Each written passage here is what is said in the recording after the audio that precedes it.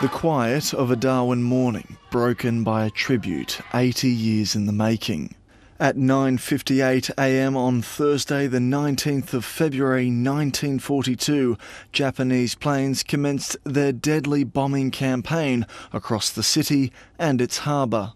It was the worst ever attack on Australia by a foreign power, killing at least 230 people, mostly Australian and American servicemen. Among those at today's anniversary, one of the last alive to witness it firsthand, 101-year-old Flight Lieutenant Brian Winspear, who vividly recalls the horror when he and his fellow servicemen responded to the raids. Near misses all around the trench, and I got splinters in my hand and a splinter in my eye, and I blew my tin hat off. As he lay a wreath, the veteran took centre stage.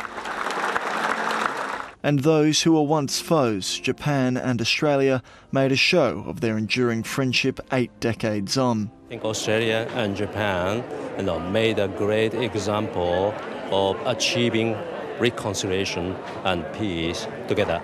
With a dwindling number of people who remember the bombing, Larrakia man Richard Fijo wants stories like those of his grandfather and his brother, Aboriginal men who enlisted and fought, to never be forgotten.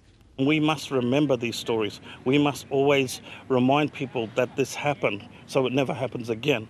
Thousands came together in Darwin to remember those who perished 80 years ago to the day on February 19, 1942, and to remember how the bombing of Darwin changed Australia. Miles Houlbrook-Walk, ABC News.